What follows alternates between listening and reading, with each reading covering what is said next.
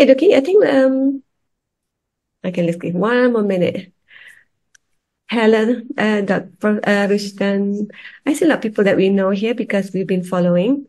Many of them are following our series and also following us on this club that they set up to inform each other.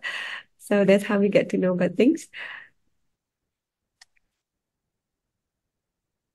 Okay, lah, because you normally have quite a lot of content to share, so I will not take any more time. I think we have enough people in here.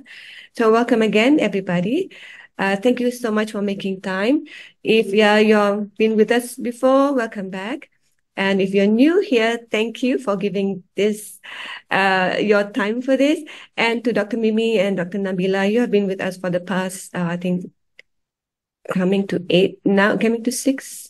Yeah. So thank you so much for that, because before this, we were looking at the science and technology drivers, but we all know that technology in itself, you know, nothing much, there's no value from there, because once it's out there, it needs to make that impact, and especially to our nation, to our socio-economy. So this is one of the socio-economic drivers that we will be diving into.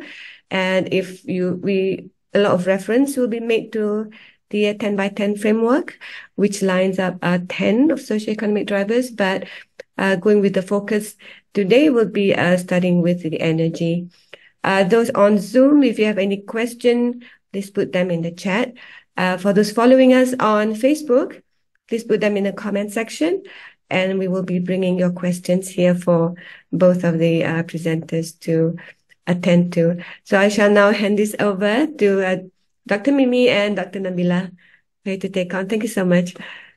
Thank you, Roslyn, and thank you again, everybody that's joined in. I'll be taking the lead on this one, and as Roslyn mentioned, yes, the past 4 weeks, for those of you that have just joined in, I will do a very, very quick recap where my colleague, Dr. Nabila, spoke about some of the technology drivers. I think we covered a bit on blockchain, 5G, advanced intelligence system, and also 4D printing. She also, I think, made reference to some of the research work that's also ongoing in the universities locally. Okay, so as Rosin mentioned too, the technology part is one, but today what we're going to do is also explore more about, with reference to the My STIE framework, which is a 10 by 10 matrix. I will also run through this very quickly, and a focus on energy sector. Okay, I will also share with you why is learning about all these different sectors a very good place to start innovation projects. All right, so today the title is Commercializing Innovation in the Energy Sector. Okay, so these are some of the things we'll be talking in the next 1.5 hours. Okay, and then hopefully I also want to have some spare time for question and answers. But in the meantime, also while I'm presenting, if there are things that come to your mind, put them in the chat, and then I'll take a look at it at the end of my lecture. Okay, not like live, all right? Okay, so we'll be talking a bit about the objective of driving innovation using My STIE social economic drivers, and then a bit about me in the context of the energy sector. What have we done at Constellation, a bit about who I am, and then we're going to I want to share a bit about the energy sector, a focus on Malaysia, but also what we'll also learn is that the energy sector is very interconnected, mainly because of the grid. So we're just going to take a look at that too. And then finally, we're going to talk about some of the latest innovation in the energy sector.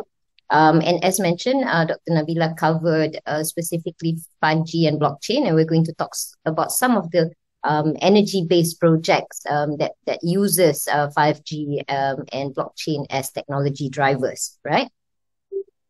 Okay, let me. Okay, sorry. Okay, so we're going to go into the objective. So this is the matrix, that's been made, and this is called a 10 by 10 My STIE framework. So what you have on the left side are the different science and technology drivers. I've highlighted in pink the technology that we discussed in the past 4 weeks. So for those of you that kind of want to, kind of catch up about what those are. I think it's very interesting because we spoke about some of the projects that we have done featuring all these different technologies too. But today, as mentioned, there's another part of this matrix, which is on the top. And what we're going to be focusing on in the next 4 coming sessions are in the energy, starting today with energy. Next week, we're going to talk about socio-economic drivers in the business and financial services, and then medical and healthcare, and also agriculture. Okay, so I want to share with you a bit about why this it's being presented in this way, because what the aim of this My STIE framework, if I may kind of like help summarize it, it's quite a document, and it's a very interesting document. I highly recommend that everybody kind of go and then just Google My STIE and you can download. It's a very comprehensive document, but what it seeks to do is a few things. Okay, so the objective of it is to creatively solve the problem that exists within the socio-economic sectors as means for innovation. So just a bit of a side information, Dr. Nabila and I, we actually created a framework where we now use to teach university students. Dr. Nabila teaches it in UIA, where what we do is we discuss specifically some of the socio-economic sectors in depth. And then what we get students to do is to identify the problems that exist. And in the second semester after that is where we get them to ideate around the problems that exist within the sectors. Okay, so that's a great source of innovation. And we'll also see in a while why these are also great, has great economic value when you solve or innovate within the social economic sectors. All right. Second objective is that for those with solution or projects within the sectors, so some of you, my colleagues at the university, for example, they're already working on projects within these sectors. The idea is also to grow through collaboration between the different stakeholders within the sector. So I've got one slide later that shows a bit about who are the different stakeholders within the energy sector specifically. And the idea is to also be aware that these stakeholders and these different policymakers, if you may, they exist, and then what are the different kind of collaboration that you can do with them.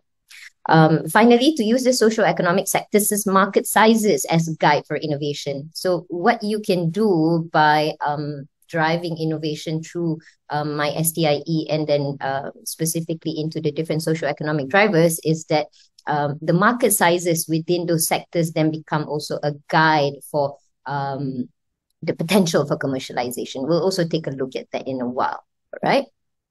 Okay, so just a very quick introduction about who I am. Okay, I didn't come from the energy sector, but I've done a few things within the energy sector, and that's a bit of an introduction I want to do about me. Okay, so at Constellation, we founded, or we're a venture builder, and there's 2 ventures that we have specifically helped scale up and, kind of working live. Okay, so this is the first one. This is one of our portfolio companies called Evenergy. So what Evenergy does is it automates the production and trading of one instrument called Renewable Energy Certificate. And what we do is we use IoT and blockchain to power up this solution.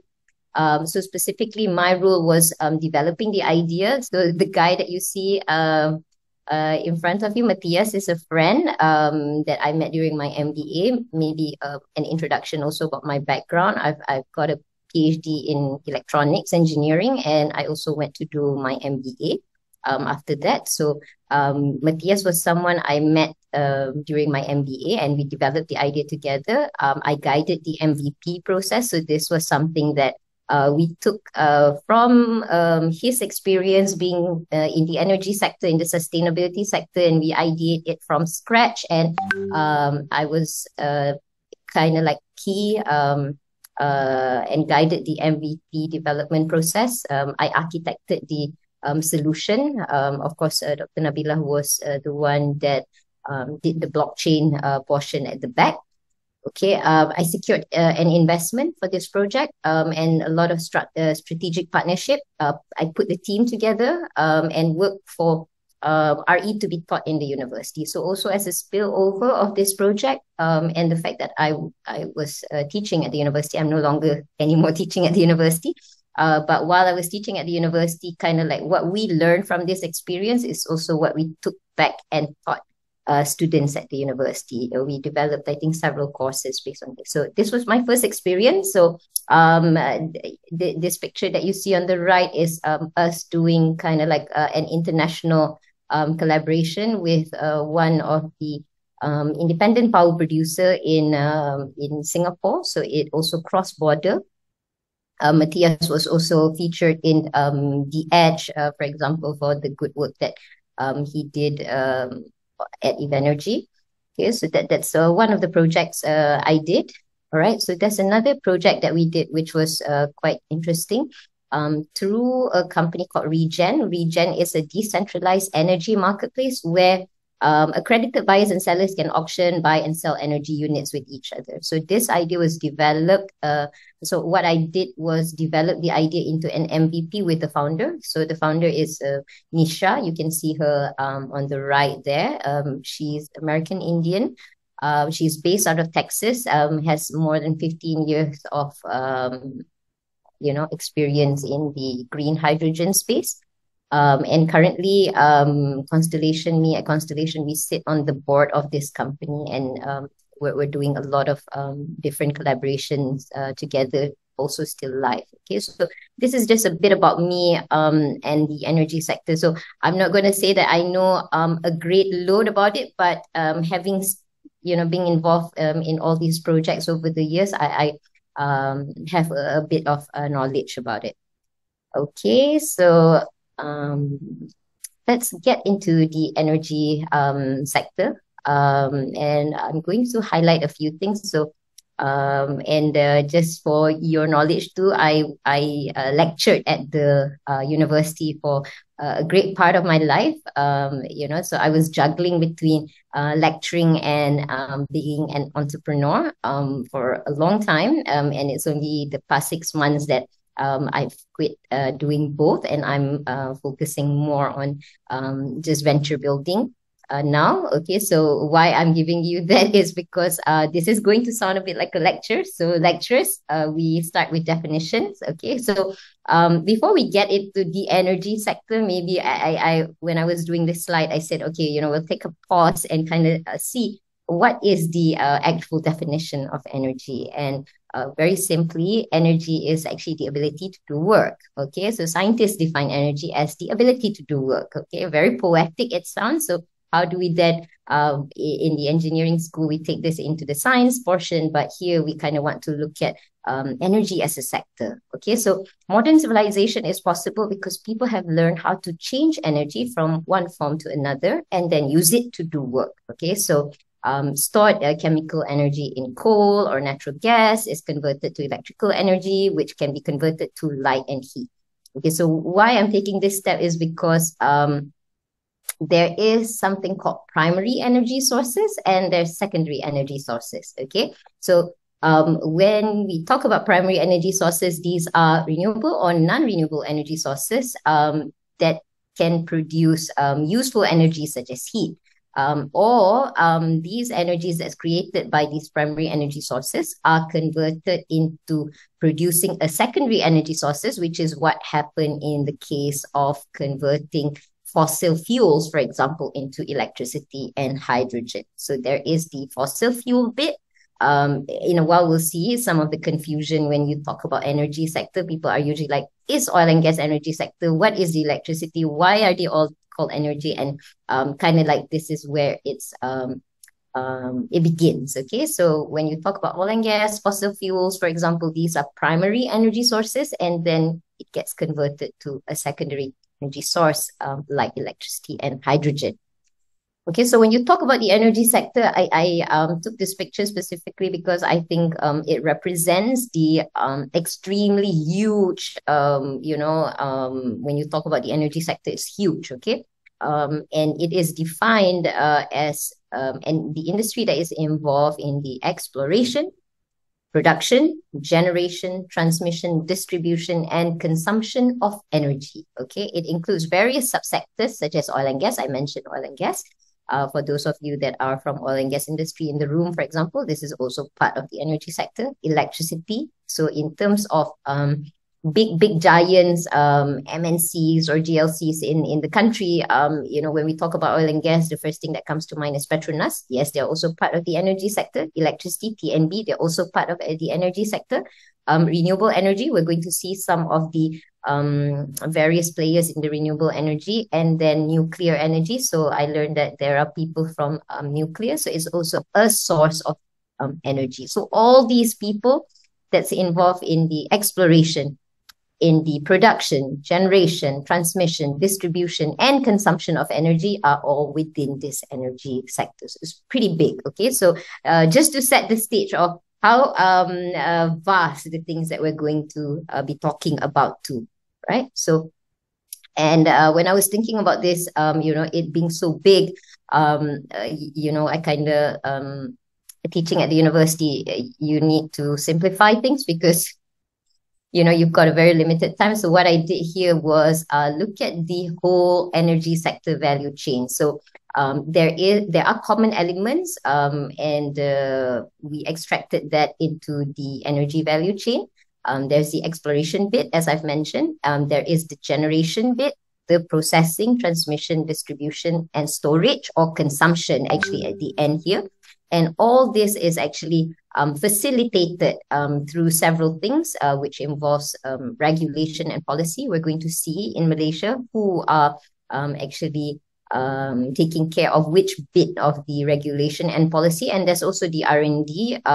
There are the government-based R&D. We'll also take a look at that in a while, but also a lot of the R&D work that's happening from the university. Okay, so Meranti does the good work of bringing all the different stakeholders together, and we're going to look at it also in that light. Okay, so when we talk about exploration, the stage of exploration in the energy value chain is the identification of the energy sources. So if we're talking about fossil fuel, these are your maybe the Charigali or the pre-Charigali phase. People are trying to identify where are the potential sources. Okay, for RE, there are feasibility studies that are being done. Dr. Nabila and I also have been involved in several feasibility studies of we help, for example, Genting Highland answer the question for whether or not wind was possible as an energy, some energy source in Genting. So we've done something in the exploration side too. Generation, this is where the actual building of power plants, including RE power plants such as solar plants, are then, so after you explore, if this is feasible, for example, as I mentioned to you, or oil and gas, in the case of Charigali, for example, identified that this is a potential place, what you do is now then building the power plants. The processing is when you get into the downstream. It is in the production of downstream energy products like fuels and biomass. After you've processed it into downstream energy product, then you transmit it, okay, the transportation of electricity from power plants to distribution network.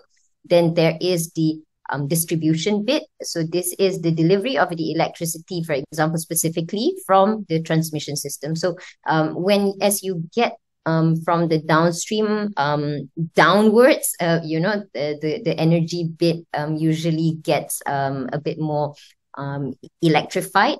We will see some of the innovation that happens this point forward is also where a lot more of the core technology or innovative technology bit happens. Okay. So finally, after the distribution, and this is usually where it interfaces from a B to B to C now. Okay, so at the C end, people either store or they directly consume. For us, for example, the Malaysians in the room, for example, we consume energy. You know, we charge and we put it in the plug point, for example. That's one way we consume. But there's also a lot of things being done on the storage end, and we'll be talking a bit about that. So, okay, so while everything is huge, it can be summarized into this almost value chain. And what we're going to do in a while is look at some of the innovation that's happening along this value chain. Okay. All right. So as mentioned, before I go into the some of the real things happening in the energy sector in Malaysia, I kind of want to make that kind of like boundary between the energy sector and the electricity sector, is that the energy sector is something broader. Okay, so range of energy sources and application compared to the electricity sector. So the electricity sector is a subset, if you may, of the whole energy sector. Okay.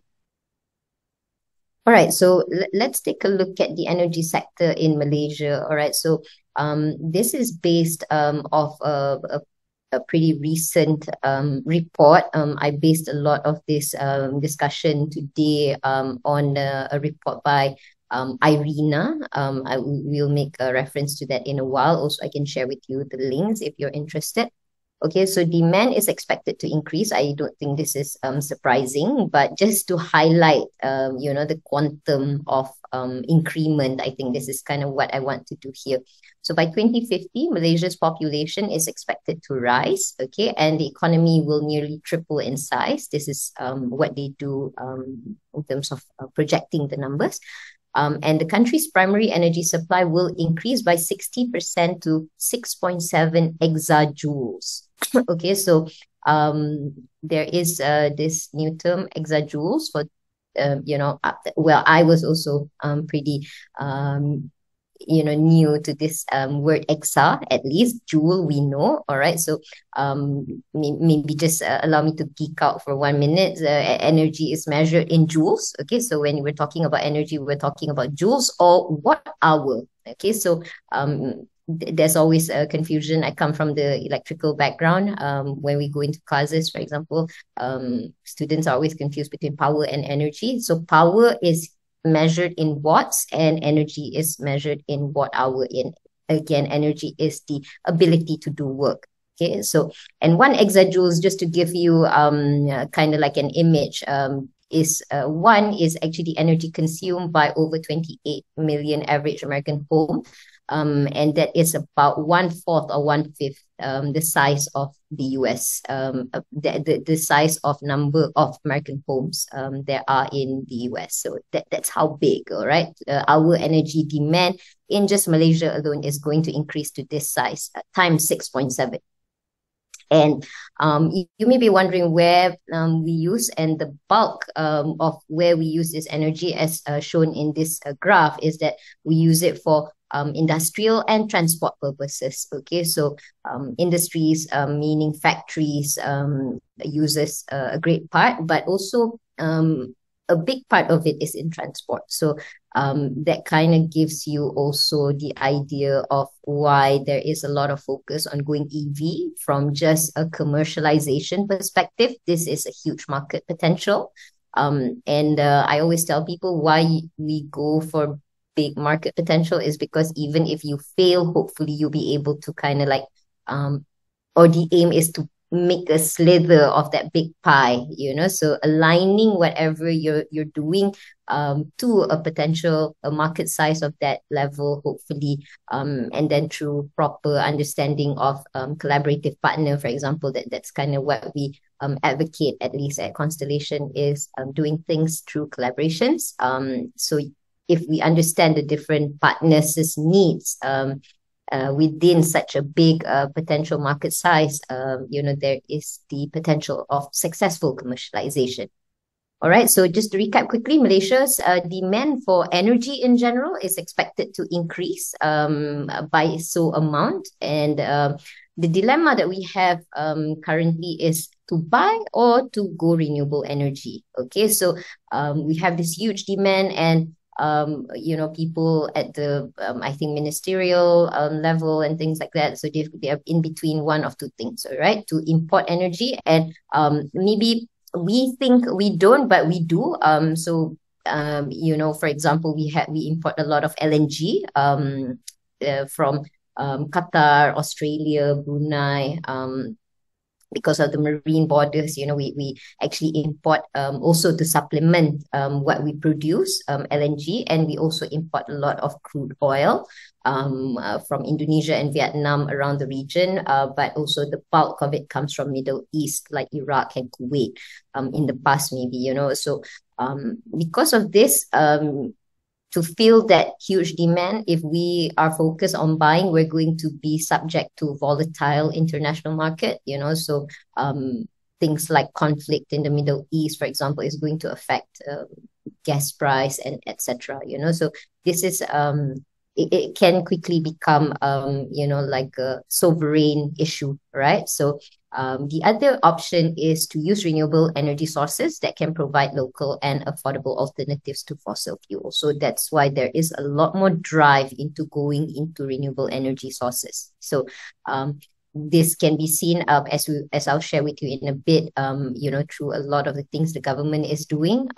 Some of it is rather unconventional, as we will see. So meaning we are at the place where we are kind of forced to look at least innovation, and in terms of specifically renewable energy sources and everything. Okay, so and research by Irina shows that it is cheaper to use renewable energy sources, and I will share with you that why is it that not just cheaper but also it saves on a few other things, including externalities. Okay. So going RE is cheaper with a combined climate benefit. So to top it all up, going into RE is not only cheaper, but it helps with a lot of other benefit. So transitioning towards renewable energy will save the country between $9 to $13 billion US dollars annually in avoided energy, climate, and health costs. So what does this mean is that they are looking at it from also a term in economics called externalities. Okay, so let's just go through where are all these saving coming from. Okay, so directly from the system, RE systems, and there are two systems. I will describe it to you in a while. So RE systems are in general cheaper, okay, as compared to things, they call this PES. So PES is looking at fulfilling the energy demand through normal sources like coal, etc., and through just projection. But instead, they are recommending internationally to look at how we can fulfill the energy demand that will be in tandem with something called 1.5S. And 1.5S is actually pathways to achieve the goals of the Paris Agreement to limit global warming to 1.5 degrees Celsius above pre-industrial level. So just to kind of like help you understand, pre-industrial level is that, so what's going on is they're trying to build or innovate around energy sources that can also help reduce climate change. Okay, and there are two types of this energy system. One is called the 1.5S RE100 or 1.5S 90 RE90 energy system. We'll take a look at that a bit more closely in a while. Okay, and going RE also helps save costs in terms of climate. And what this is actually cost related to physical damages caused by natural catastrophes like flood and diversity loss. So the whole focus on ESG specifically, in the corporates. I'm not sure if all of you have heard of ESG. It's the current buzzword. So why are there a lot of focus on ESG is because ESG is the kind of the framework that helps corporate to quantify something called externalities, whether it is positive or negative. Okay, so the inability for profit-making organizations such as corporate or even us as SMEs, for example, our books, for example, we don't capture this term called externalities. And very quickly, externalities means byproducts, if you may. So there are positive externalities and negative externalities. Okay, so positive externalities are, for example, a bridge project that helps increase livelihood of people in the surrounding town. Because of this bridge, people are able to commute between places quickly, and therefore promoting the economic activities and increase in livelihood. Okay, so that's an example of a positive externalities. And the negative externalities are what's being said here in terms of causing natural catastrophes like flood, diversity loss, etc. Okay, so these are the negative side of it. So what it's saying here is going RE, and through this 1.5S RE100 or RE90 energy system, we're going to be able to do both, save on the energy system itself, but also then save on the not having to deal with the negative externalities. Also, in terms of costs, in terms of health, these are specifically costs related to efforts to reduce outdoor air pollution. So when there is air pollution, there's an increase in people going to the hospital, blah, blah, blah, people not being able to go to work, etc.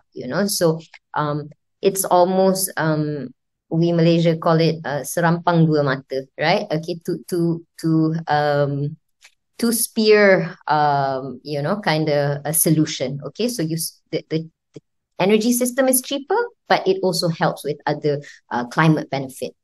Okay, so the graph here shows that going RE90 and RE100 allows the nation to save around 282 billion in terms of just the energy system. So this specifically, for example, if you're going to compare apple to apple, just to simplify things, making coal-based RE plant versus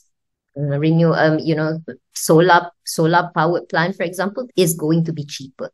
Okay, so on the other side, saving from reduced externalities. Okay, so in terms of air pollution, okay, so you're going to be able to save so much cost also. And then this is kind of like on the low end, and this is the high end. So at least you're going to be able to save 23 to 27%, and at most, so it's going to be a range of between 23 to 27 to 49 and 59%. So that's a lot. Okay, so this report is really trying to get us into going RE. Okay, so all right, so just quickly into the 1.5S 1.5-S energy system refers to, so 1.5S refers to the effort as mentioned that's agreed to in the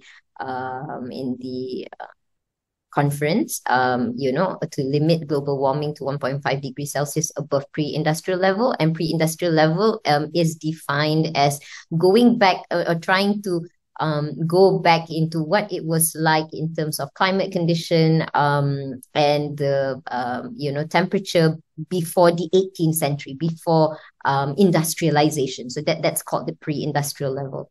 Okay, so 1.5S energy system refers to energy system that aligns with both the 1.5 degree scenario for climate change and the RE100 commitment to sourcing 100% renewable electricity or 90% renewable. So there are two scenarios at the moment, and this specifically, I think, is something that's embraced internationally through a group. I've screenshot one picture here of a group called the re100.org. Is a growing community of corporations in the world that is committed to going 100% renewable energy. Okay, so all their they are going So what they aim to do is that all their energy comes from purely 100% renewable energy. Okay, so and this has been embraced by big brands like Apple, a few of the startups that have grown, like Airbnb, for example. So you can check this out. Okay, this is at the re100.org. So these are guys that are going 100% renewable energy. And in the meantime, so what they have here is that the target year. So these are, you can see that they share when are they going to go, or when are they expected to achieve 100% renewable energy. And these are what's captured in the target year here. And in the meantime, what they're doing is something quite interesting, which is a combination of renewable energy sources and a mix of carbon capture and storage. Okay, so I'm not sure if you have heard, we will cover one innovation in this space in a while. Okay, so carbon capture, for example, or carbon credits, for example, has been a word that's been thrown around, but with this new 1.5-S, what they're also saying is that the carbon capture, carbon credits, for example, is almost can be seen as a stopgap mechanism, okay, towards companies going purely 100% RE. So I'm not sure how feasible that is. We can talk about that later too in the question and answer, but that's kind of what's happening around the world. Okay, this system would involve the adoption of renewable energy sources while striving to limit the 1.5 degrees Celsius situation, climate situation. Okay, there are, as mentioned, here in Malaysia, these are a few of the relevant government agencies that's looking at various parts of the energy sector. Okay, so there is the Ministry of Energy and Natural Resource, KETSA, who's overseeing the overall management and planning of the energy sector. So these are including generation, renewable energy efficiency project. We'll take a look into that in a while too. Energy Conservation Initiative. Okay, and then there's a second government agency called, in Malay, this is ST lah kan, Suruhanjaya Tenaga, or Energy Commission. Energy Commission looks into the licensing operation safety standard. Okay, so while KETSA gives you an overall plan, so for example, in 5 years, 2025, for example, is when we're going to get installed capacity to be RE of a certain percentage, for example, that's announced by KETSA. And EC, what Suruhanjaya Tenaga or Energy Commission does is that it oversees the license and the operation safety standards of all the different things that's going to go. So they do that good work because, of course, when you talk about energy too, and electricity, for example, these are extremely high voltage. And so there needs to be a lot of governance. There needs to be a lot of safety standards. And Malaysia is actually very, very fortunate in the sense that we have a good governance in the form of all these different commission and ministerial involvement. Okay, so Energy Commission looks at that, ensuring compliance with regulatory requirement, promoting fair competition in the electricity market. That's also done by Suruhanjaya Tenaga. SEDA is the Sustainable Energy Development Authority in Malaysia, administers the various renewable energy incentive program. So when we were, Dr. Nabila and I, when we were doing Evenergy, for example, we read a lot of renewable energy power purchase agreements, for example, and a lot of the different schemes, like the feed-in tariff is a scheme, as opposed to the LSS, for example, or large scale solar 1, 2, 3, 4, and I think now 5 even, all these are being announced by SEDA. So they are the one that implements the incentive program. Okay, and the reason why the government is doing this is to promote more renewable energy IPPs, or independent power producer. Okay, so instead of and this is, I think, if you were to look at where we're going also as a nation, is to slowly democratize, and I think in this region, the one that's leading that is, I think, Singapore. In Singapore, you could purchase electricity from, like, the way you choose your telco operators, so it's an oligopoly market. So there are 4 or 5, here in Malaysia, for example, telecommunication providers. We've got 4 or 5 telecommunication providers. In Singapore, there are 11 to 12, for example, electricity providers that you can subscribe and unsubscribe from. Okay, so when I was showing you one of the collaboration that we did for Eve Energy, it is with one of these operators. Okay, so the one that promotes these incentive programs in Malaysia is done through SEDA. Okay, so we'll see a bit more about what they're doing too. Then there's MGTC, Malaysia Green Tech and Climate Change Center. This is more like the nation's R&D for green technology, supports capacity building initiative, coordinate national effort to address climate change challenges. Okay, so this is more like the R&D arm for the country. Okay, so very interesting things that they're working on too.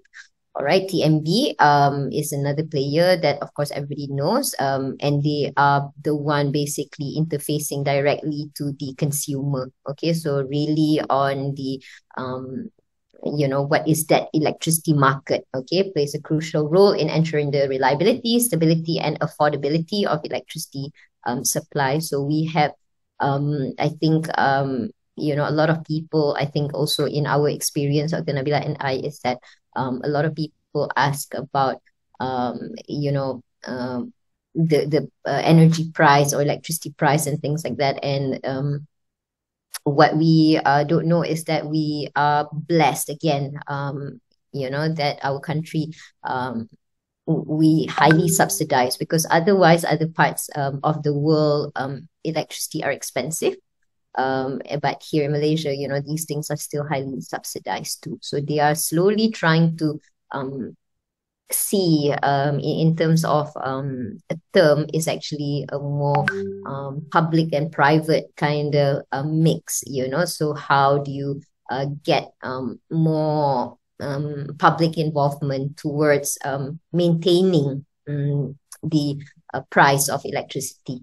Okay, so that's a lot of the effort too. And sorry to digress, but maybe just to share something, is that if you learn from the Scandinavian countries, how they achieve this is through having 2 separate markets for initially, as you transition into a pure 100% RE, is utilizing green attributes. The market, so in the RE world, there is the ability to kind of parse the electricity. So there exists the electricity market, but there exists also the green attribute market, which is where your carbon credits are. And then one of the instrument that we were trying to commercialize with Eve Energy called renewable energy certificates. So it's really to use all this different mechanism to kind of help the government maintain the electricity price offering to the public, but also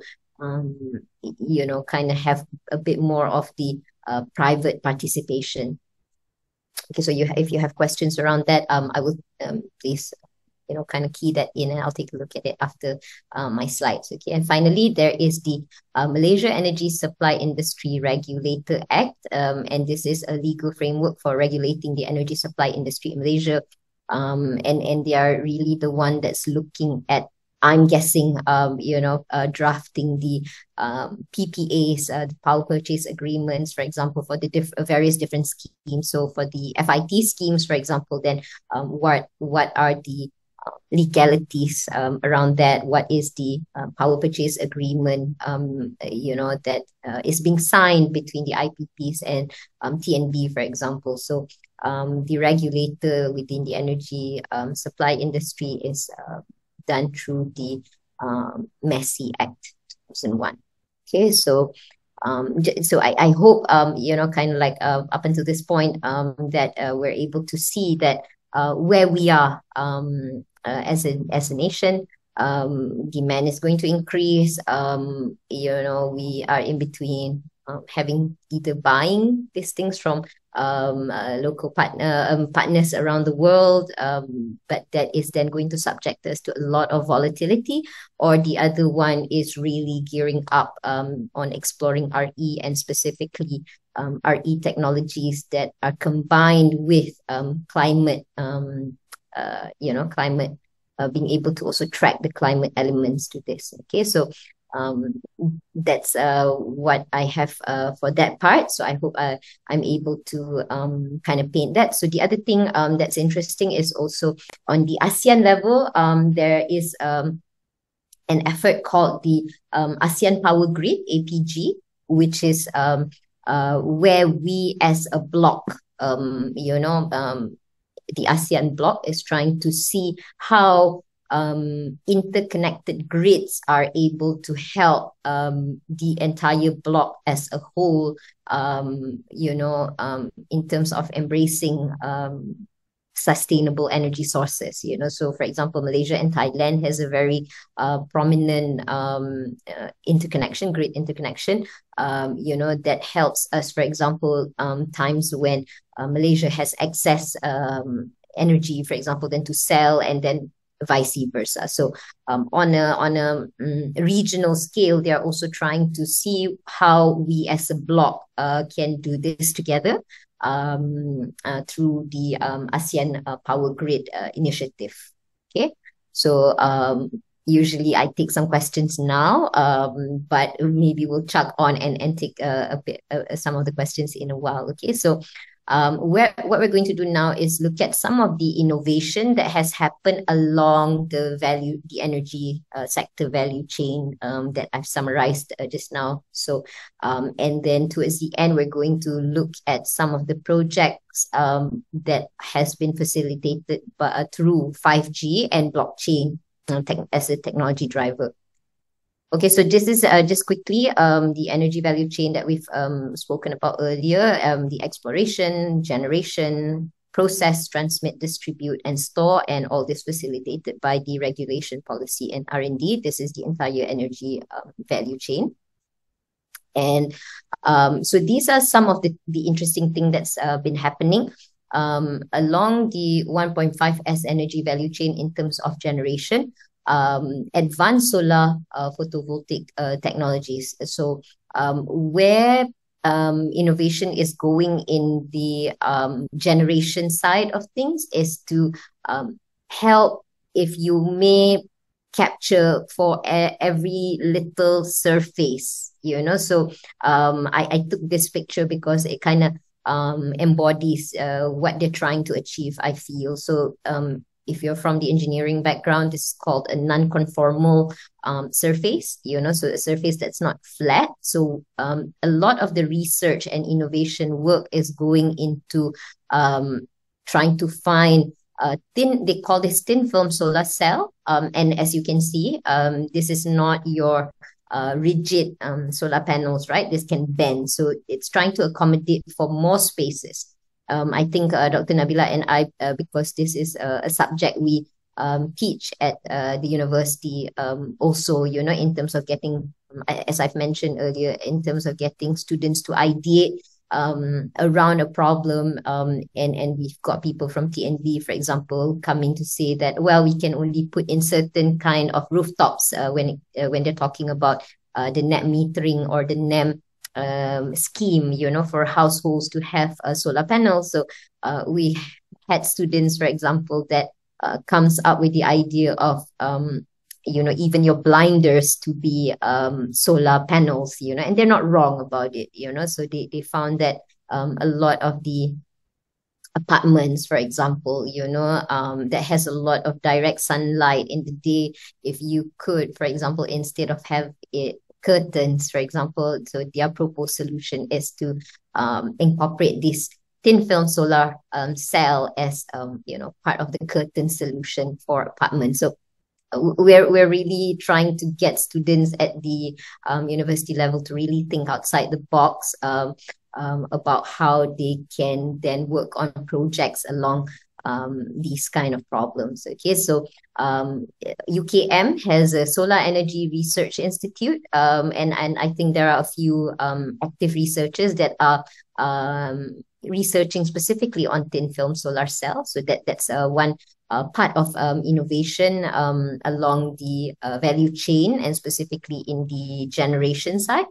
Also, there is a lot more projects on floating solar. So recently, as recent as just a few months ago, there was this news that Malaysia launches a 30 megawatt floating solar tender. So this is one, we spoke about the various agency, and these are some of the schemes, as I've mentioned in the past, there has been a lot of different schemes like large scale solar scheme, LSS, it's called abbreviation, 1, 2, 3, and 4, for example. So this is another scheme where TNB has started actually accepting application for the development of AC floating photovoltaic plant. And these plants, coming back to the 1.5S energy system, these floating plants do several things, which is quite interesting, is that in terms of cooling, the water underneath it is also helping with cooling the solar panel solution, so and this is interesting for specifically regions with limited land, shallow coastal waters, and to expand the potential of renewable energy. So if you don't have lands, for example, there's a lot more emphasis on floating solar. I think we have one or two projects in Cyberjaya that also has a floating solar as a solution. Okay, so that's one innovation that's happening, along the value chain. Another one, and specifically in terms of the storage, there is this focus on something new called the solid state batteries. Okay, so I think we are all familiar with lithium ion, and I think for those of you that my background is not really also from the chemical, but I think Dr. Nabila has a project that she did with the university along energy storage using super or ultra capacitor, if I'm not mistaken. So maybe she can help answer some of those questions later. But one of the key difference with lithium ion batteries and the solid state batteries is that lithium ion batteries are uses some kind of still a liquid solution, okay, as opposed to the solid state batteries that has or uses ceramic as one of the like a solution for the batteries. And what this helps with essentially is a longer battery life, but also it helps with keeping the battery safe. Okay, so so much so that again, as recent as just a few months ago, Toyota teams up with Idemitsu to mass produce all solid state batteries. So a lot of emphasis on going into solid state batteries, especially if you're looking into the transportation solution bit. Okay, so and I'm pretty sure that soon the same kind of solution is going to be used also for example, storage for electricity generated in the house, etc.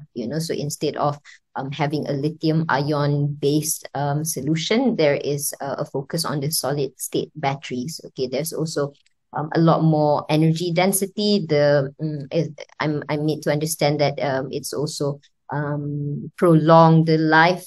So if I'm not sure lithium ion batteries life, but solid state batteries boast a higher lifespan. Okay, because of the charging and discharging. I think there are formal terms to all this. I'm not an expert in battery technology, so I'm going to leave it to the question and answers. And as I've mentioned, maybe some of these things Dr. Nabila can help with formal terms. Okay, so in terms of the consumption, there is more focus on smart buildings and energy management system, and specifically energy efficiency projects. Okay, so a lot of the new buildings that's being built in Malaysia, KLCC being one, already implements smart building. And what smart building does is the ability for it to switch off or adapt to the condition. Okay, so there is it is actually the integration of a lot of sensors that detects, for example, occupancy, and automating things like, for example, if it's a rainy day and it's not so hot, and that the optimal temperature in the room is 25 to 26, for example, to be comfortable, because sometimes it's absurd, right? Some offices, for example, is extremely cold, where you actually have to bring in sweater, and the irony is that outside is extremely hot. So this idea of what is the optimal comfortable temperature for Malaysian, for example, and then the ability for the entire HVAC system to then adapt to that. Okay, so there is a lot of sensors involved, and coming back to technology drivers, sensors. When you think about sensors, then that's kind of where you think about 5G. Okay, we'll look at 5G specifically in a while, and some of the startups that are working on interesting solution. Okay, so there is this real-time analysis, optimization of energy usage. So if the sensors, for example, are then also linked to energy efficiency kind of mechanism of the HVAC, for example, then it could really come together and save a lot of electricity. So these projects are categorized under the energy efficiency project.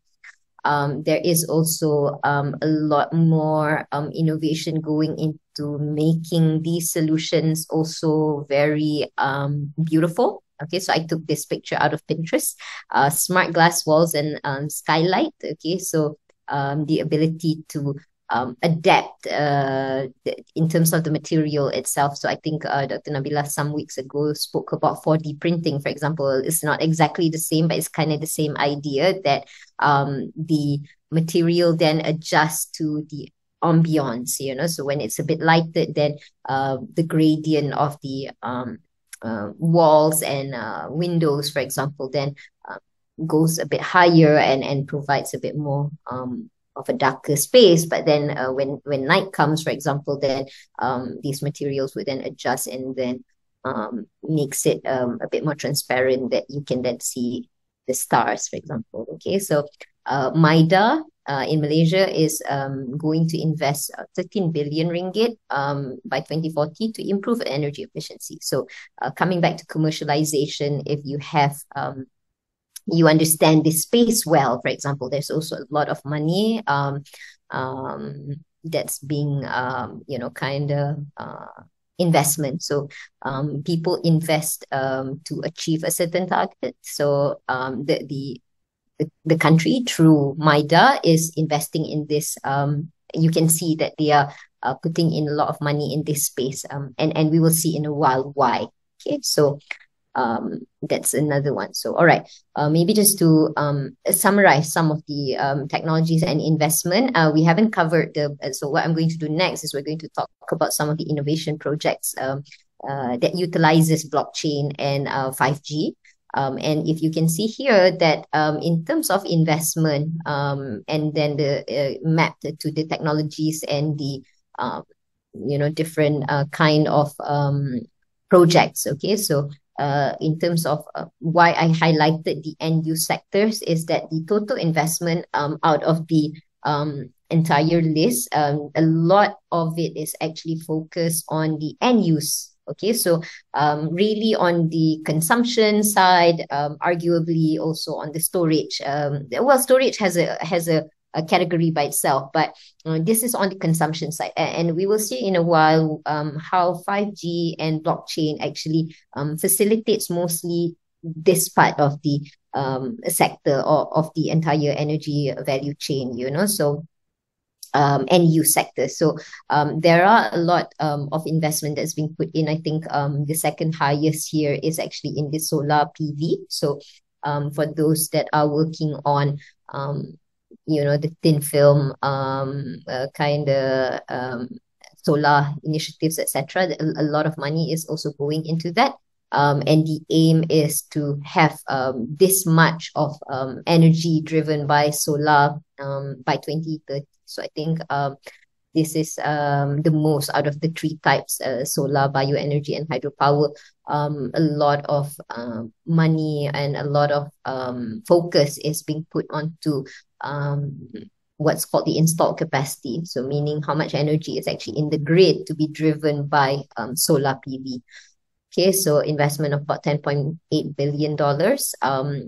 But still, energy efficiency and technologies that facilitate or targets the end use sectors. So that means it's a B2C kind of solution. Or if it's a B2B, then it's got to be a B2B2 finally C, as opposed to, for example, solar PV. And if you look at the other side, all the other components on the value chain, they could arguably be B2B, right? But the end use sectors is when it is actually a B2B or a B2C directly or a B2C. So a lot of focus here. Okay, so sorry. Okay, so some innovative solution using blockchain, and as I've mentioned in the consumption space, there is a focus on decentralized energy trading platform. And what this is and how it's facilitated by blockchain is so how it works is that blockchain-based platform enable decentralized peer-to-peer energy trading among what's called as a prosumer. So prosumer is actually a combination of producer and consumer, okay, within local energy communities. And so these platforms allow users to buy, sell, and trade renewable energy directly with each other, fostering renewable energy adoption and supporting the integration of distributed energy resources into the grid. So this idea of decentralized energy trading is something that's being talked about. I think I first hear this, like 4 or 5 years ago that people are already talking about it.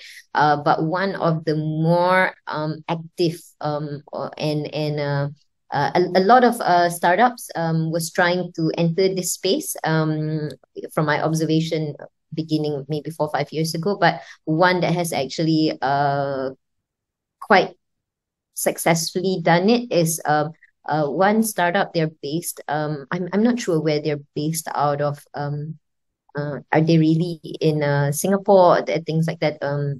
Maybe Dr. Nabila can help me too, but we've come across Power Ledger for quite a bit. And Power Ledger is a blockchain-based energy trading platform that does precisely that, enables peer-to-peer trading of renewable energy among producers and consumers. Okay, and has implemented this project worldwide, including Australia, the US, and also Thailand. So it's this very interesting idea of, it combines to the idea of a P2P, but also a microgrid. We will see in a while what is meant by a microgrid. So the idea that you can set up independent community of power. So imagine it's also combined with another big word called a virtual power plant. Okay, so the idea that a community has its own energy solution, if you may, in terms of production, distribution, etc. And then days that me, for example, as a house, I'm not in, for example, but my solar panel is generating something, and let's say one of your house is within that same locality or that same community, I can then sell the excess because I'm not using it to you. So in that way, there is optimization of the energy utilization, but there is also the ability to kind of keep it contained rather than always demanding sources from the main grid, So the main grid, how it currently works is that you generate, for example, our dam, for example, somewhere, our big big generation of energy, for example. And then what happens is that it gets transported from that part all the way to your house, essentially through, of course, various technology. They've got to step up and then step down. So a lot of power losses in this transportation of energy. So what this kind of platform and specifically this kind of startups and solution is trying to do is then increase the efficiency of how you manage energy by facilitating a more communal solution to energy generation, energy usage, and also the trading between each other. So check out Power Ledger. They run on blockchain. I'm not sure which blockchain they're running on. If it's not Ethereum, again, maybe that's also something that I can comment on. Okay, so this is one very, very interesting thing that's happening. And I think coming back to just trying to make it around the region, this is what I think Singapore, for example, is aiming to do through their P2P energy marketplace. Okay. Okay, the second innovative solution using blockchain, and again, in the consumption side of the value chain is a supply chain transparency and carbon footprint tracking. Okay, so there is a lot of problem. I'm not sure if you've come across this word called greenwashing.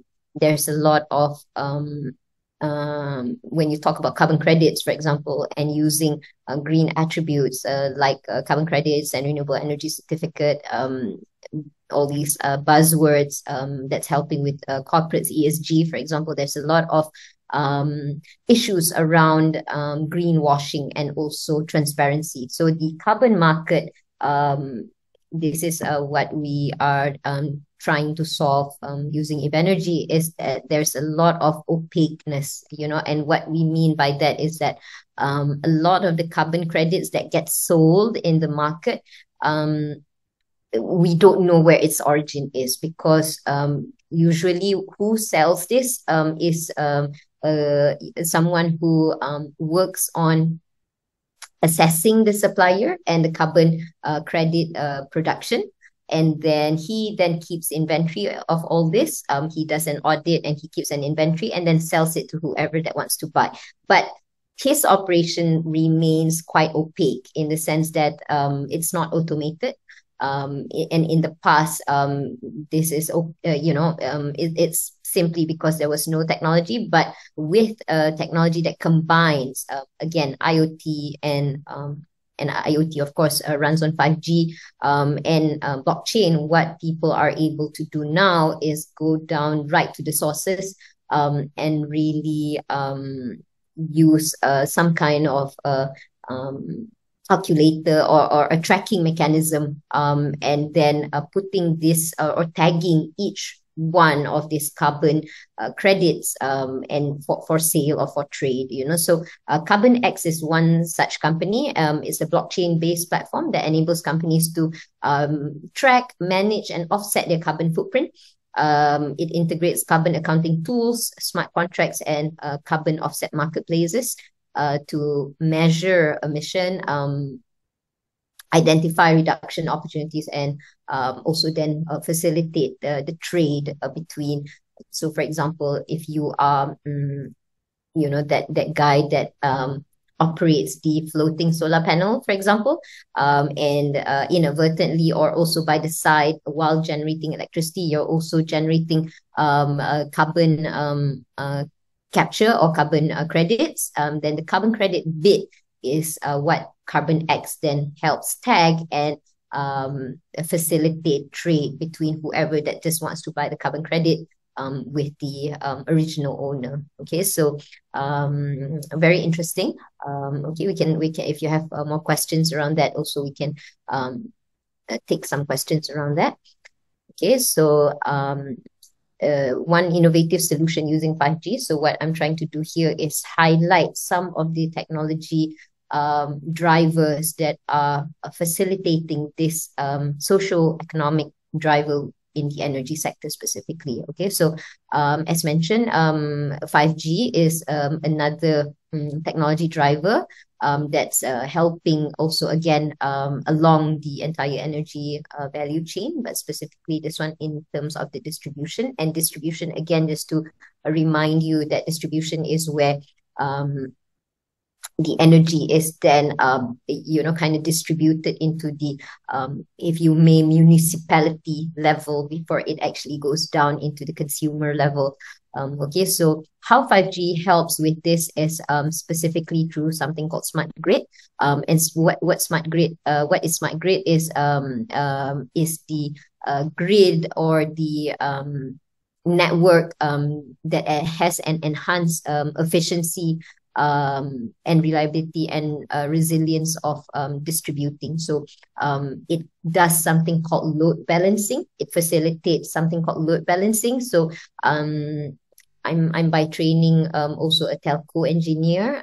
So we talk a lot about, for example, call traffic. So there is also that same idea in terms of road, so when you travel, for example, to KL in the morning, for example, to get certain places, going one way, like for me, for example, Ampang to KLCC, for example, or Ampang to KL, for example, in the morning is crazy to go through Jalan Ampang. But if I go now or 11 o'clock in the morning, yeah, that road is going to be empty. But in the morning, for example, a few more solution gets presented to me. I could take the Akle, for example. So there is the idea of balancing the load towards getting some certain. So what smart grid does is it is able to detect the kind of demand from a certain place and respond through it through an optimized search for what is the available route, so to deliver this. So this is called specifically load balancing, as I've mentioned. So what 5G does is it facilitates real-time monitoring control. That's number one. You need to be able to know what is the current, what is the demand, etc. And optimize of grid operation, and this in general reduce energy losses, improve load balancing. So the wear and tear of the facility or the infrastructure is also then you can save on that, because the wear and tear is also something that happens when you overload a certain system. Okay, so one interesting startup, they're based out of the US, and they're called Clean Spark actually, and mVolt is one of their solution. So mVolt enables a system to use power generated from multiple sources, and supports the storing of the energy during disruption, and when economic opportunities exist to then sell this back towards the grid. So there is this idea of monitoring the entire energy utilization, starting from the source, the demand, and then also becoming a supply. Okay, so what mVolt does is it connects a household to all the different sources. So for example, if you have your source from your utility company in the form of DNB, for example, but you also have a solar panel installed at your rooftop, for example. So when nobody's at home, there is access to that. And when there is access, then what mVolt does is it stores this access into a battery or a storage kind of solution. When there is surplus, so for example, if you come back and you don't use this over a certain threshold, what it does is then it facilitates also the sale, or you can then sell this energy either back to the grid or around the community that uses the solution too. Okay, so this is a smart kind of distribution and facilitated by 5G. Okay, so where 5G comes into work here is that all this different communication between all the different parts of the energy storage, for example, to know how much energy is stored. So a lot of machine to machine kind of communication is what 5G is best at. Okay, so Dr. Nabila and I, we like to joke about it in the form that if we make calls, but machine make calls too through using eSIM or a 5G kind of solution. Okay, so check these guys out, CleanSpark. And then finally, I think I've come to my last slide actually. I also kind of want to have a bit more interaction, listen to some of your questions, and also share what we've been doing too. Okay, so there is this a smart building solution. So one such startup, but I think they've suffered quite a bit.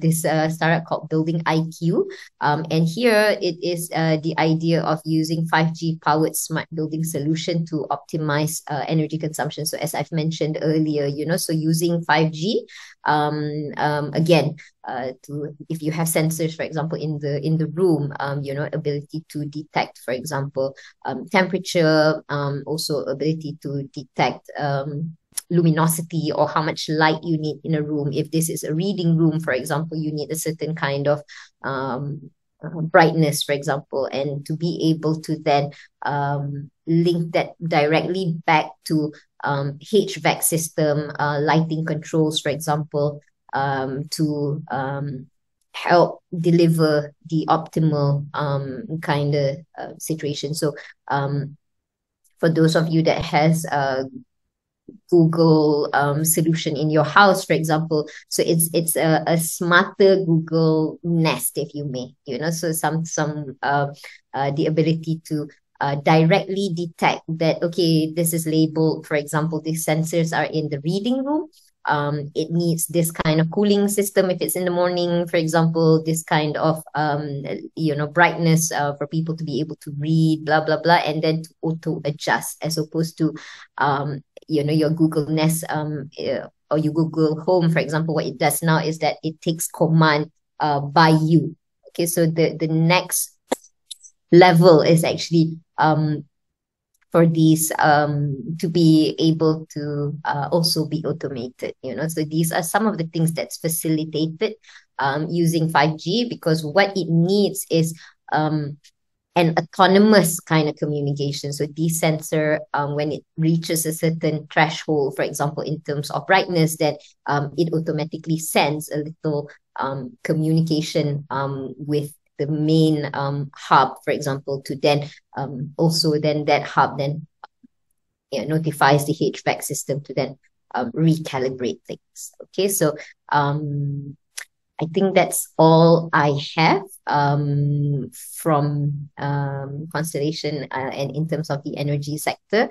And I would like to thank you for listening. That was a lot. Okay, so I hope to take some questions, and yeah. Okay, so we'll go to Q&A. And yes. Okay. Thank you. Yeah, thank you so much. Thank you. Yeah, there was quite a bit, but if anyone has missed maybe the earlier portion of it, or you came in. Let me check the chat. Okay, I'm just checking the chat now. You can watch the replay of this on Facebook. It will be at the Meranti page, and just click on the videos. It will be there. And that is also where you will find the previous webinars. I think we have done 4 on the science and technology drivers, 2 of which Dr. Mimi shared here, blockchain and 5G. So we had 2 more previously, and then you can go watch to the page and watch it there again. Because there was someone who was asking about your deck, the slides. If we get that, yes, we can share, but we probably would advise you to watch this webinar again on the Facebook. Yes, Doc, we do have one at the beginning. Yes. I'm just going through your chats. Keep them coming. Okay. There is one from Mariam that talks about entrepreneurship. There Yes, was one before that. That's from Raja Surya. sure. And that one came from Facebook. Okay. There's another It's the one. rules and regulation that has been in place for the last 50 years, and this has to be regulated by regulators without adopting too fast technology. I'm ready to address it Yeah. for the last 50 years. More a question for you, Rosie. Raja Surya, how is technology? Yeah. Yeah. Yeah, that would be, yes, probably. Um, I've Raja Surya, thank you for that question. We have captured this, and I do believe we don't have enough time to be talking Yeah. about this Yeah. as a whole. But yes, there are Yeah, more existing, related to energy, right? So there's yeah, one by Pritesh. Maybe I'll take this one first. yeah, yeah. But How about anyway, if just yeah, to address Raja Surya here, yeah, on matters like this, there are 11 sandboxes that have been set up by our National Technology and Innovation Sandbox throughout the years. I think we're coming into year 4. And you can find this at NTIS. But yes, the energy sandbox is yet to be developed. We are looking for the right partners for this. And because we do recognize that for innovations that are new, and most innovations, going by the name alone, has never been done or tested or trialed before. So we do need that playground for these technologies and innovation to be tested. So there are sandboxes already for some of the technologies out there. Please go and check out the NTIS website on this. I think it's ntis.gov.my. We'll put it in the chat. But we do note your questions.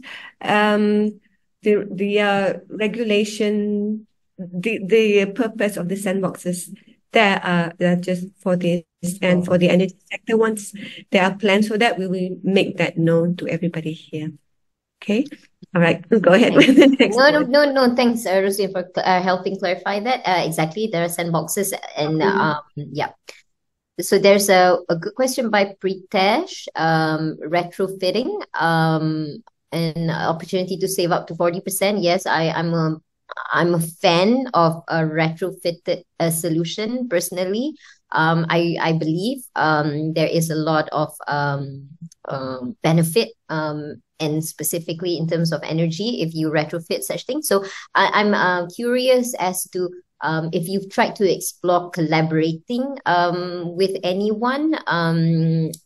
Maybe you can drop me an email. I could think of one or two kind of collaborations that you can do towards promoting this solution. And what you have is quite interesting because it's kind of at that juncture of mixing architecture and almost energy efficiency. So if you'd like to talk more about it, you can look me up on LinkedIn or whatever, and we can talk about some ideas maybe. So awesome stuff. Congratulations on that. Okay, so I'm just making my way down to solar panel and LED bulb save electricity. I think solar panel generates electricity. B, you have some comment? Yeah, I mean, correct, Dr. Mimi. I mean, solar panel is just you are providing an alternative to the electricity rather than coming from the grid, which we know that about 50% coming from coal. So solar panel is alternative green source of energy. As for the LED bulb, is more efficient than the normal other light source. It converts more, I mean, more electricity into light. So yeah, and it consumes less power. So that's how, I mean, if you look in terms of saving the electricity, it's actually more like using less electricity to provide the The same same. light requirement. Yeah. Nice. Yeah. Okay, thank you. Thank you so much, Dr. Nabila.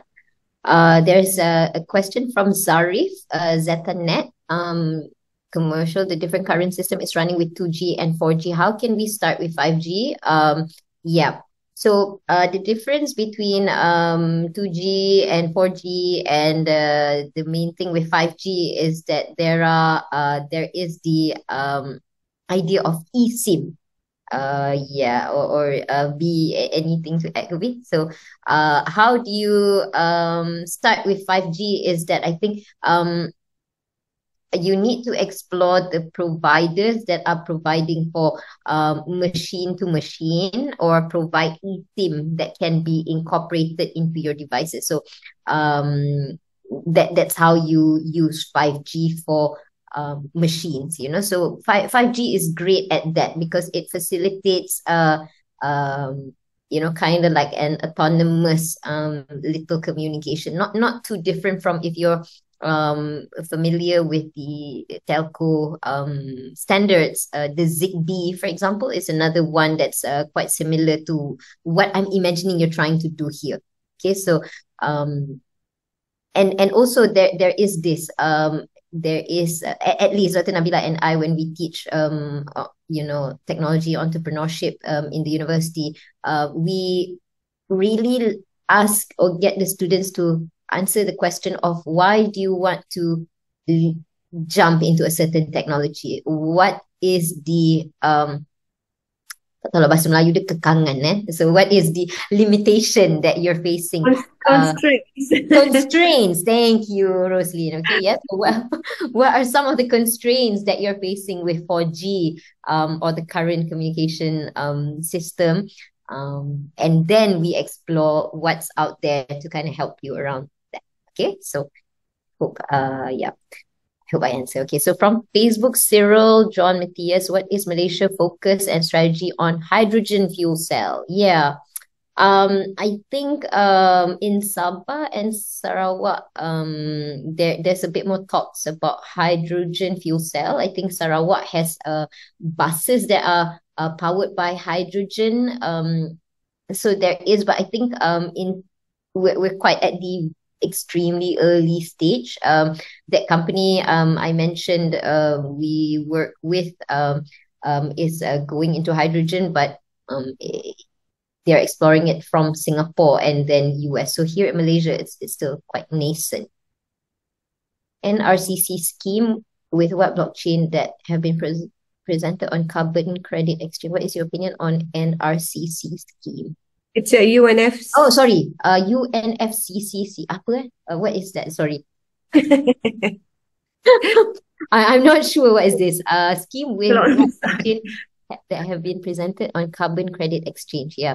I can say on carbon credit exchange, but UNFCCC. Okay. I'm going to have to look that up. Okay, yeah.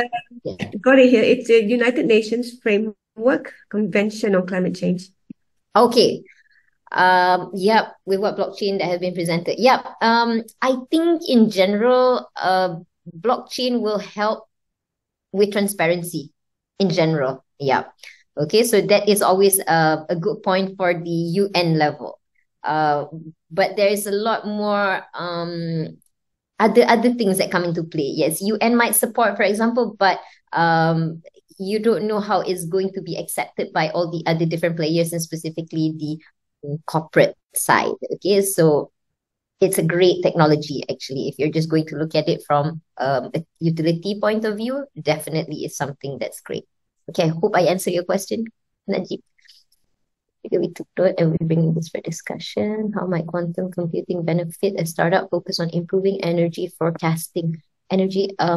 Quantum computing, are these specific quantum algorithms that could be game changers in this area? Yeah. Thanks, Muhammad Hilmi. I think again, maybe it is trying to articulate the problems that you want to solve. What kind of energy forecasting you're trying to do.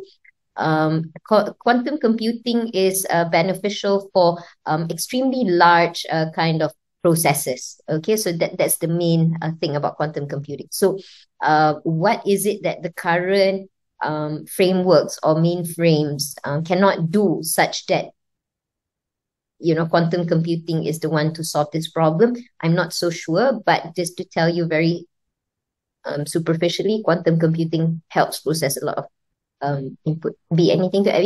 Yeah, maybe in terms of the quantum computing, the way I can see how it can help with the energy, because we are now transitioning into the renewable energy, which highly depending on weather, you know, if you can improve on the weather forecast, so you can see, I mean, on certain area, how much electricity you can generate from solar, from wind.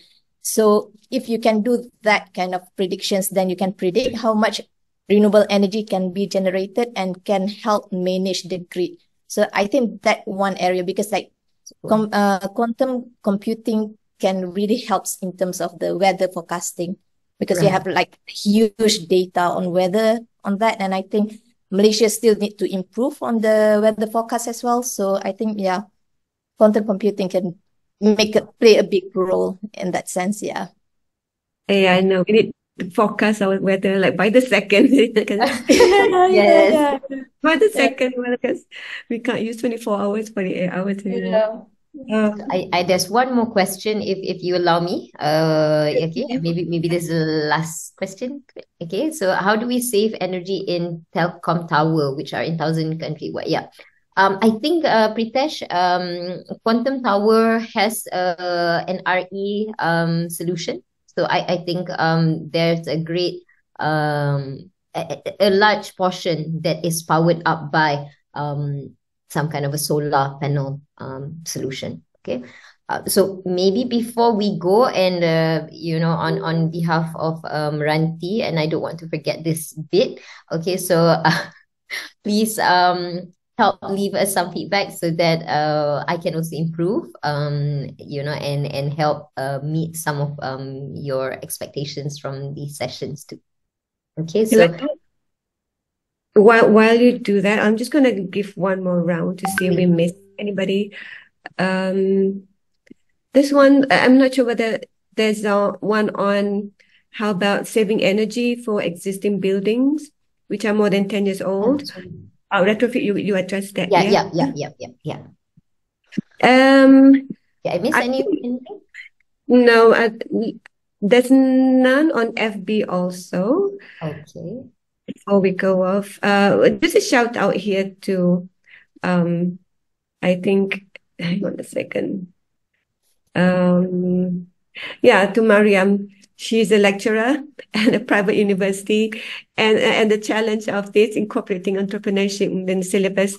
I think a lot of our lecturers here also, and university as everywhere, that comes from their own initiative to see that element, entrepreneurship, or that DNA of entrepreneurship in all of especially science and technology faculty. So we salute you on that, because it does, technology, science, technology, and innovation do need a community of cooperation. And at the end of the day, it's always the business of the science and technology, because without that, the impact it's very hard to get. And that might take a long time. And they may not even feel the need of the people out there. So let's continue this conversation, because we will be having another webinar on this. I believe that will be on the 7th, I'm not sure, but do check out our website and our social media, LinkedIn, because the next social economic driver that we will be looking into will be financial services. And after that, follow us up. I saw that. Financial services, followed by agriculture, of course, and healthcare, medical and healthcare, because that is what the world needs right now. I'm sure there's a lot of you in this space also. Same for energy, that's really coming up. The world's changing. We need to change as fast as somebody was saying here to catch up, regulation and all that. But innovation can't stop. So we do need to go out there and do things well. We figure out how to manage that. We just can't wait for one after another. One last round here. So two managers. How do we collaborate with Humaranti? I think one of you have already connected with us. We already got your details. Happy to have you here asking us that question. And how can Sandbox add value to our E&E projects? Not a question I can answer right now. There is a team who will be able to support you on this. All you need to do is, if you can find me on LinkedIn, I will capture this here right now. Ellen Ho, I have your details if you are registered to this session. And also, I don't know what CTS and CBHNSS is your name is, but I hope to find your name in the registration so we can get back to you. I'm not sure whether there's another colleague of yours that's here that we will get in touch with. And so that's why we do this session, so that we can get people out there on board with us on this. So thank you so much again. We'll see you on the next one, looking to financial services. Thank you again, Dr. Nabila, Dr. Mimi, for being here. You do know you're going to be here for another like 8 or 7 years. Yes. Okay. So We look forward. yeah, yes, I do too, and I hope everyone's here. Those on Facebook, thank you for joining us there. So we'll see you around. And hang on, I would want to share this another one with you. There is a club. They call themselves the Meranti Coffee Club. Not set up by us, but by one of you also, because we would like this conversation to continue. So give me a few seconds here to get the link where you can join us there. Hang on a minute. We find that. So this was set by our alumni who have been following our webinars, workshops, and bootcamps. And we had a workshop last year where we brought everybody together, and they believe that they need to keep in touch with each other, and hence they set up this. Okay, it's the link here. 1 second. Oh, okay. Need this to happen.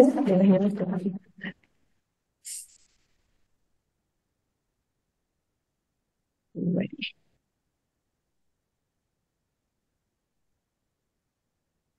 Okay. There it is. I will put here in the chat. So if you can take 1 or 2 or 3 seconds here to copy that and join us there, because Dr. Mimi and Dr. Nabila and all our previous speakers will be there also, and the attendees of this, and so will I. Okay, and we'll see you again. Thank you so much. Have a good lunch, and stay safe out there. See you then. Thank you for your feedback. Keep them coming. Thank you, everyone. Back end. We'll see you again. Bye. Bye. Bye.